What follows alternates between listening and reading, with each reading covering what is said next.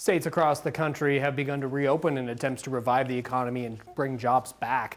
Oregon is still shut down, but the governor says plans for a phased reopening in the coming weeks.